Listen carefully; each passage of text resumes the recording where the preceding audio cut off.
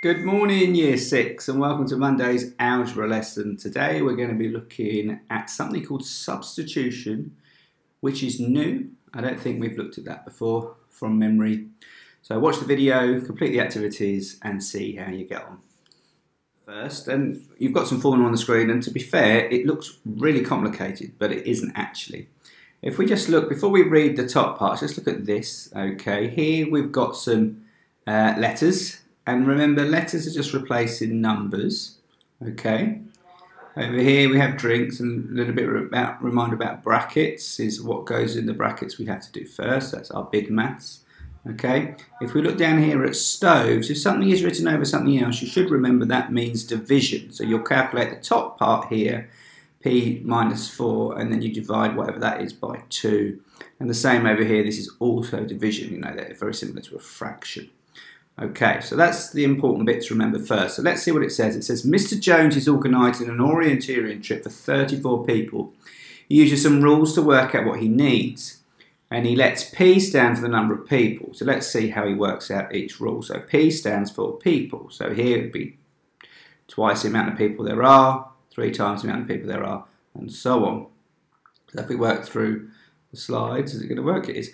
It says, how many biscuits does he need? So there's 34 people going, so for 34 people, P is 34, so what is B? So we've got biscuits equals 2 times P, 2 times 34, add 5. So 2 lots of 34 is going to be 68, and then we're going to add 5 to it, which should get us 73. So he's going to need 73 biscuits to take for the orienteering trip. If we now look at D, for drinks, still 34 people going, so P is 34. So if we look at the formula, the amount of drinks equals 3 multiplied by, within the brackets, P add 1. So we're going to do the brackets part first. So P is 34, 34 add 1 is 35. And then we'll multiply that by 3. So 2 35s are 70. And another 35 should make 105. Yeah. Oh, look, I can do some maths. See? Not just a pretty face. So Mr. Jones needs 105 drinks. If we look down now, how many stoves does he need? So stove is like a little cooking device that you can cook, little gas stove. So stoves is the amount of people minus 4. Divided by 2. So 34 minus 4 is going to be 30, and half of 30 is 15. Okay, so he needs 15 stones, and the amount of tenths, okay, the amount of tenths equals P over 2. So in this case, P is 34, 34 people divided by 2. Half of 34 is 17. And then we add 3 to that, which should make 20. There we are. He needs 20 tenths. So the formulas look really complicated, but when you work through it in steps, they're not really that tricky, I think. And I hope you agree. So now you have a go. Pause the video, please, and do this on a piece of paper. Work out the expressions, just like we were doing earlier. I'll give you a little clue. First one is going to be 43. And here are the answers. Hopefully you got them all correct. In the table, but it's not told us what n is, but it has filled in 3 of the boxes, so we can use that to help us work n is. So I'm going to do the first one with you. So we know the answer is 24, and it's 2 multiplied by this in brackets, so n plus 6. So what could we multiply 2 by to make 24? Well, 2 lots of 12 is 24. So 2 times 12. So this section here needs to make 12. So we've got 6 add n. Well, 6 add 6 is 12. So here, n must be 6, I think. So if we do 6 add 6 is 12, and then we multiply that by 2, we're going to make 24. So I think that n for the first column here is 6. Now I can now use that information to work out these 3. Then what you're going to do is going to need to work out what n is here. So we know the final answer is 30. So 2 times something at 6 must make 30. So work out what n is. Allows you to do this column. And then on this one over here, where it's 13, we don't know what n is yet. N plus 6 divided by 2 equals 13. So half of something will make 13. You need to make that 30, that half of what you divide by 2 to make 13 at the top part here. So pause the video, jot down some ideas, make some notes, complete the answers in a table you can create, and then we'll see what it makes in a moment. And here are your answers. Hopefully you got them all right. If you didn't, pause the video back and check your mistakes first. It's important you're getting these correct for later on. Otherwise you might find it a little bit tricky.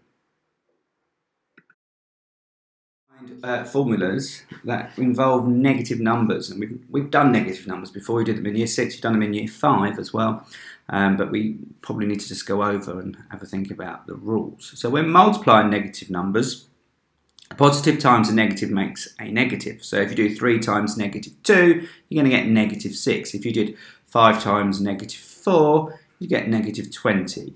If you did negative 3 times 5, you'd get negative 15, and so on. So jot that down if you're not going to remember that. But if you multiply 2 negative numbers together, you're going to get a positive. So a negative 3 multiplied by a negative 2 equals 6. Negative 5 multiplied by negative 4 is going to get you the answer of 20. So you might just want to write those 2 things down, or you can always come back to this on the video here. Now when subtracting negative numbers, adding a negative number means you subtract.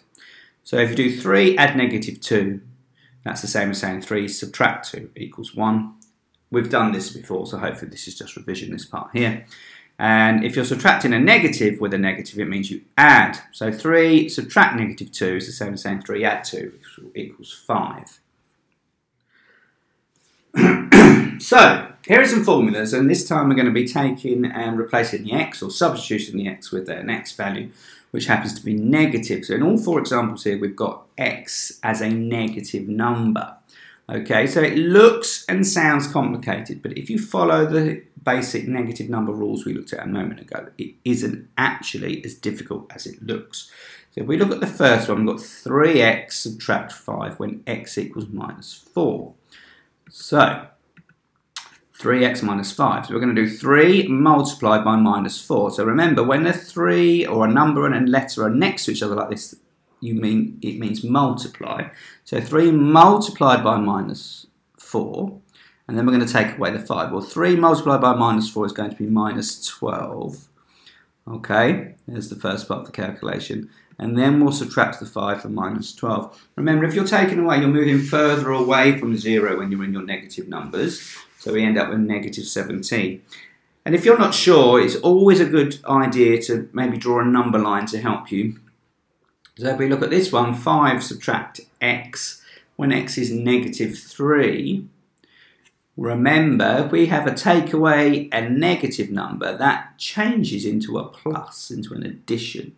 So 5 subtract negative 3 is going to be 8. On this one, we've got 4 add 5x, where x is minus 3. So 4 add 5 times negative 3. So, because of our BIDMAS rules, we're going to do the 5 times the negative 3 first. Remember, BIDMAS, we have to do the multiplication before we do the addition because there's no brackets. So 5 multiplied by minus 3, okay, is negative 15. And we're going to add negative 15 to the 4, which is actually the same as subtraction if you remember the earlier rules. So that's minus 11. And on the last one, we've got 12 subtract 3x, where x is minus 2. So we have to do 12 take away 3 times 2x. And if you look here, we have to do this multiplication first because we do multiplication ahead of subtraction. So 3 times negative 2 is negative 6. And then we're going to have 12 take away negative 6, which is the same as 12 by 6, which is 18. So it is a little bit tricky, but break it down and do it in individual steps. I suggest you get a piece of paper and you write at the top the two negative rules, and you also write BIDMAS, just as a reminder of the order that you do the calculations in. So now it's your go. You're going to have a go at these on your own, but we'll do the first one. So the first one is work out the value of the expression. So we've got 4x minus 2 when x equals negative 7.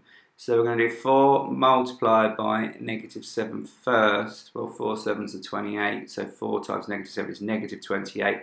And we're going to take away a 2, which is going to get us negative 30 in question 1. So pause the video now, have a go at the others. Take your time.